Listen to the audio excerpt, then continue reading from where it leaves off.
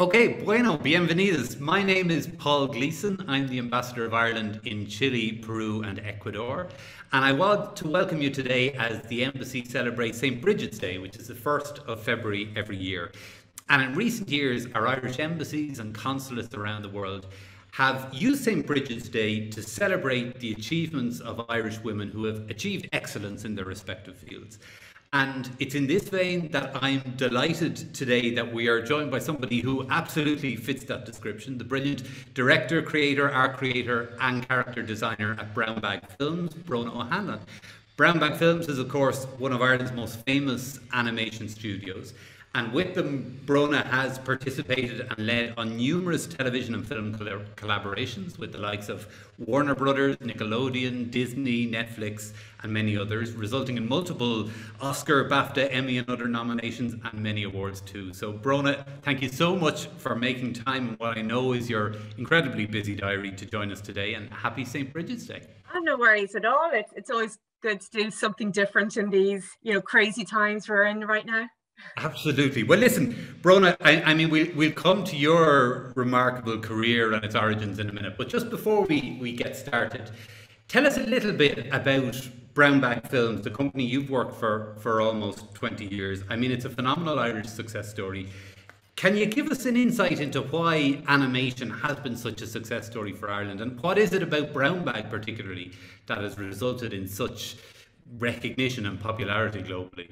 Well, I mean, Ireland has always been a creative country. I think we've taken a lot of pride in that, over the years. It's with the writers, music, art. And I think a lot of the government caters a lot to that in certain respects, like with the film and animation industry, there's a lot of, tax breaks, and for artist exemptions, and these sort of really help to nurture, I think, and bring up that field.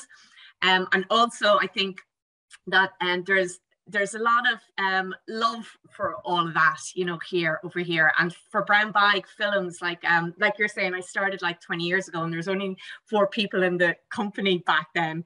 And it just growing, I sort of grew up with the company, and it's like a family to me.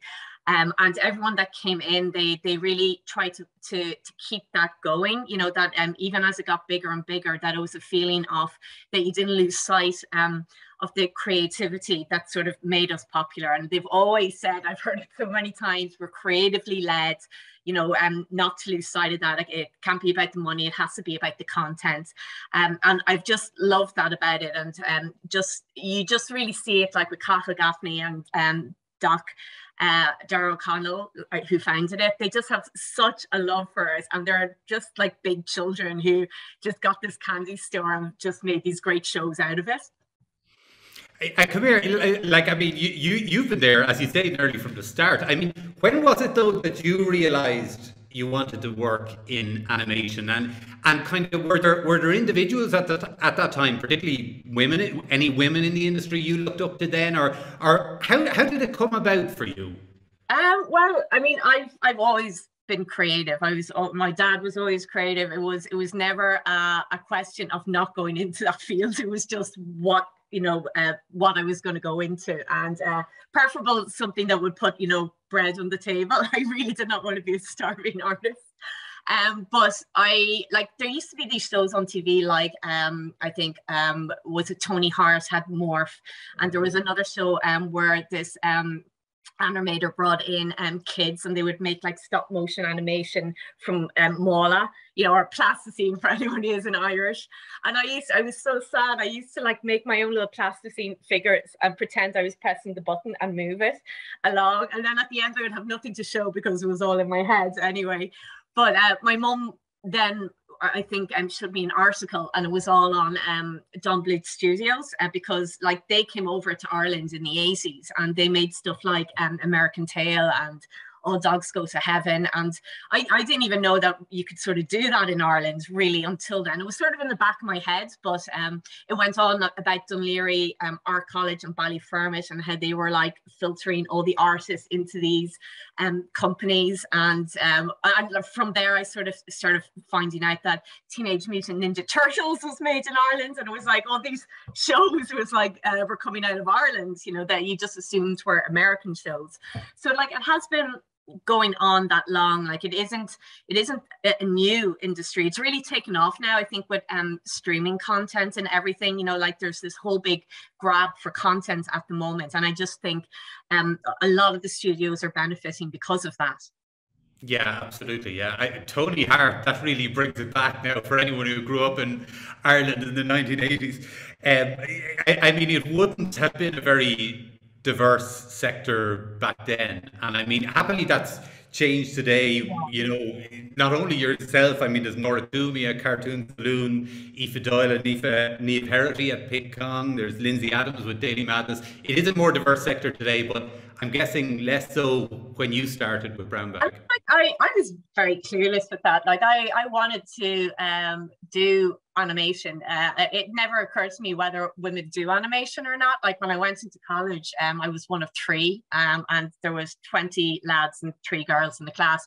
And funny enough, the class got split in half by the time it got to the 3rd year. You know, people had dropped out and all of this, but none of the women had dropped out. So the ratio, you know, started to fix itself a bit more. But it was only really till I got into college that I sort of, you know, learned about women in animation, because like this was, showing my age now, this was like before the internet really, you know. So like you didn't learn about, like it was hard enough to learn about animation, you know, like from the random book or two you might have been able to find. And it was only really when you got to college that you sort of found out the history of it, you know, like Mary Blair, you know, who worked for Disney, and like Disney at the time didn't hire any women. Women were just relegated to painting. Like it was like paint by numbers nearly. But like out of all of that, Disney had such time for like this amazing like female artist, Mary Blair. Like she worked on everything on his shows and films.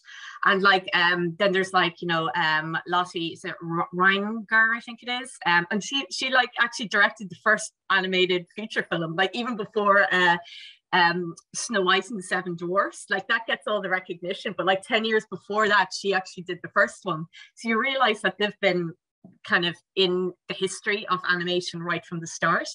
So, and it's really just great to sort of see where your history is coming from. Well, and it's just terrific that, I mean, Ireland has been able to take up that and run with it and create such a growth area in animation. But I mean, you know, yeah, I mean, like it's a lovely, I mean, like, you know yourself, Ireland's so small, you know, like it's a small community, and like everyone knows everyone else, you know, goes to the same parties, or, you know, like meets up at the same events and that, you know. And it's really great because, you know, what one company does and elevates them also elevates the whole industry. You know, what's good for one is good for everyone. Yeah, and there does seem to be that real solidarity across the sector. Like, I mean, your competitive businesses, you're competing with each other to some degree, but there is a real, you do sense it in the animation industry, and have met with Irish companies and Irish professionals in the industry. There is that real sense of solidarity around the industry. Yeah, I think actually 3 of the companies around town, like they all went to college together. Like, so it's a real, like it's everyone's mates, you know, like are setting up their own company, and now they're all these like high-powered professionals, you know. But like they all started either being booted out of our college and started their own, or like a few years after that when other people graduated. It was real, I think, a Wild West back then, you know, and it's great to see what's come out of it. Fabulous. I mean, just take us inside the world a little bit. And I mean, you've worked a huge amount, you know, within these shows in a whole myriad of different roles. I mean, I'm interested in your approach kind of to female characters on the shows you've worked on as well. And, you know, to what extent you're trying to balance different things there, to what extent you're, you know, hoping to inspire girls and indeed boys with the female characters you create, or, you know, is part of equality having female villains as well and bad girls as well as bad boys?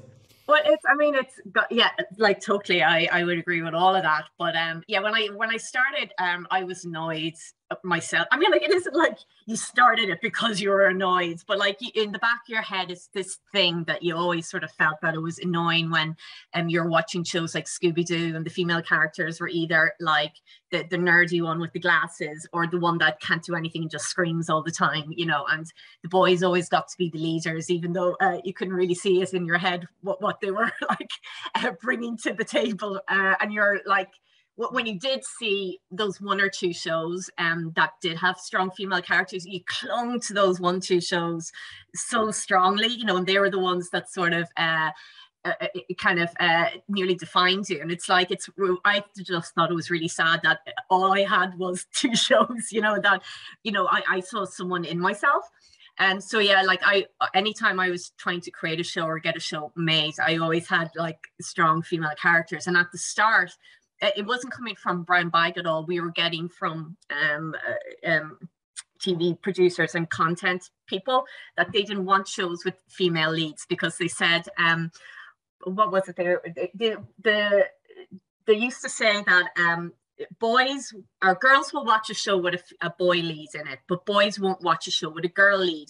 So therefore, we'll make shows with a boy lead that everyone will watch. And I just thought that sounded really unfair, that girls are being chastised and because they were actually more open-minded.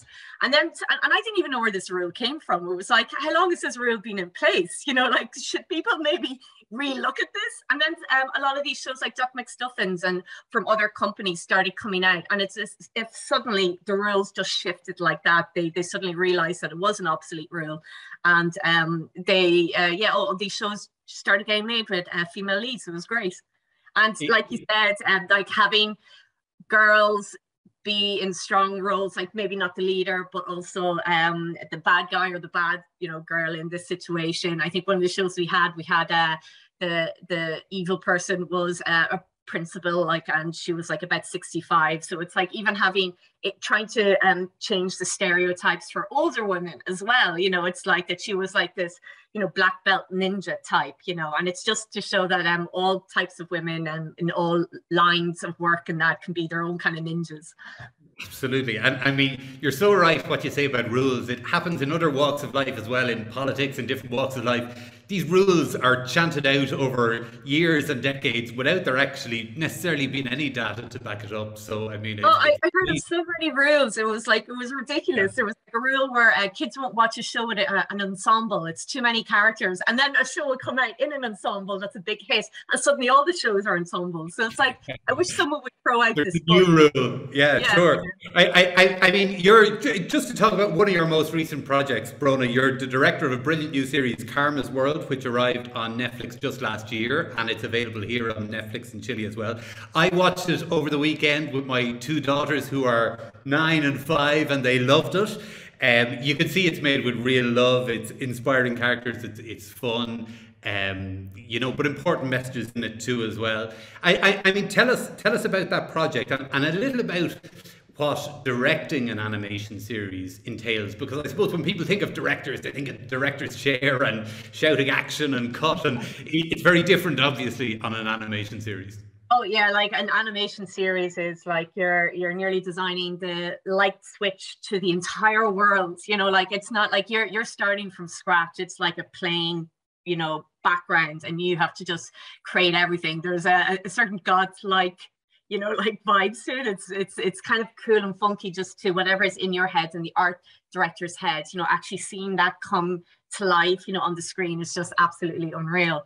But yeah, Karma's World, I loved working on this show because yeah, the stories were quite meaningful and there were things that, you know, you go through yourself growing up. You know, you think it's quite a young show, but then some of the messages are quite hard-hitting, like there's racial profiling, there's bullying, there's stuff, even things like when you lose at something you're good at for the first time, you know, like how to actually cope with that, you know, feeling of, you know, you're not always going to win at something. And I know with kids that can be hard, you know, like, or when you're growing out of things that you do with your dad, you you know, like when you're growing up and you don't know how to actually broach that subject. So it's like these small little growing pains and then bigger growing pains as well. And it also leads to like those kind of stories lead to you want lovely nuance in the animation, you know, and trying to get that across. Because like really all it is a puppet, and like trying to bring life to that can be quite complicated, but like it's so obsessive when you're doing it. Like you've no idea how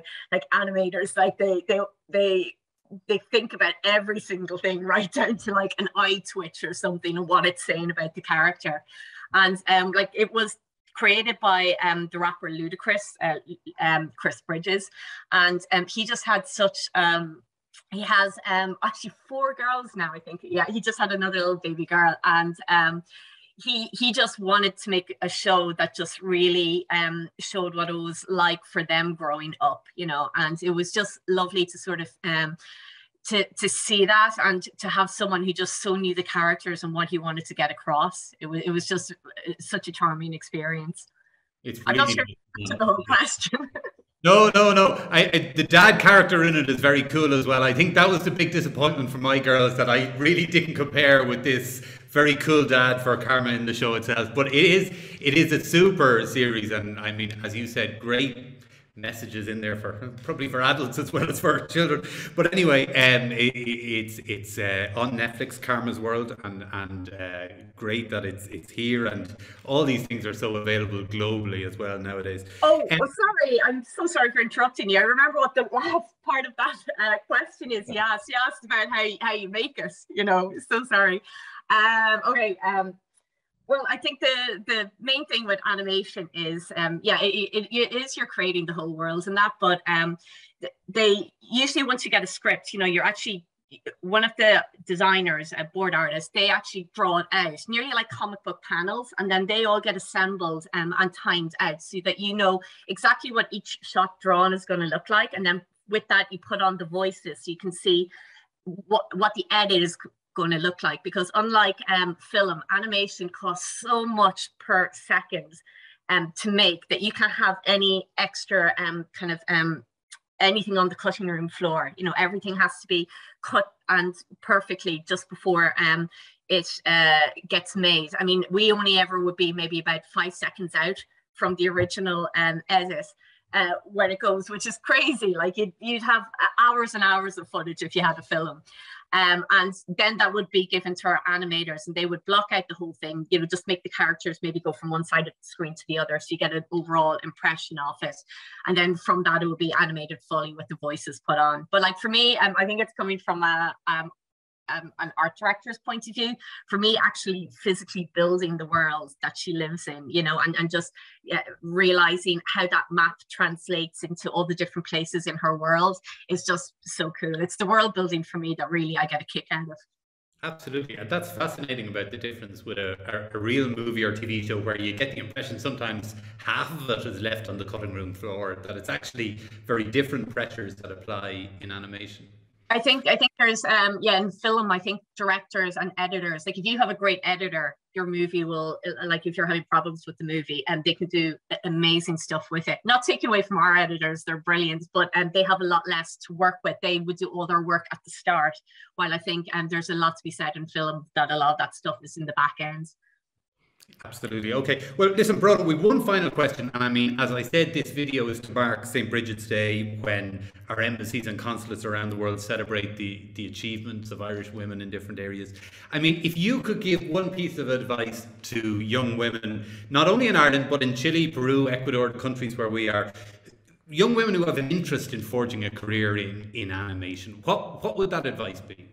I think it would be to be loud, be energetic, you know, be excited. I think when you have enthusiasm about something and you love it, you know, it just comes through in your work, you know, like you can convince anyone to do anything if you're just so passionate about it. I think, you know, everyone else gets on the train once, you know, it looks like, you know, you really know where you want to go and it's going to be really great. And I would say, when you grow up, a lot of people tell you to grow up, you know, and I'd say in animation, the one thing is to really hold on to your inner child for as long as you physically can, because it's, especially when you're making cartoons for younger kids and that, you know, it's all things that you experienced as a kid, and trying to to bring that to the fore, and like to just really just enjoy your quirks as a person, because those are the things that that will help you when like you get into this industry. You know, like it's full of really quirky, fun, unusual people, and everyone just feeds off each other in that way. It's just such a great industry to work in. And I would also say that like when I came up, there wasn't the internet, but now that there is, it's like just go out, and there's so much content and so many tutorials, and there's so much stuff on Pinterest and YouTube about how to do animation. And like I'd ring up companies, like you always remember those people who rang up and asked so many questions and just really put themselves out there, you know, and everyone loves that enthusiasm in kids, and like everyone just wants to help everyone take the next step. That's great advice, I think, about bringing enthusiasm to any area you're interested in working in, but clearly, particularly in animation. And listen, Bronagh, thank you so much. That's just brilliant. I think, you know, quality animation has certainly, it's probably never been as popular with parents as during the pandemic, when, you know, so many lockdowns in different parts of the world, so much quarantine, inevitably more screen time for children. They're probably less time in school, and so important in that context, not just their intellectual development, but their social development, their emotional development as well. And clearly, you know, that is something that you and Brown Bag have championed through so many projects through the years. So listen, just to say congratulations again, well done, happy St. Brigid's Day, and I mean, we'll look forward to following your many successes over the years to come. Thanks, and happy St. Brigid's Day to yourself too. I'm from outside of Dundalk, so like I'm always going past the shrine. You know it well, all the stories. Yeah, Brilliant. yeah. Thanks, Bronagh.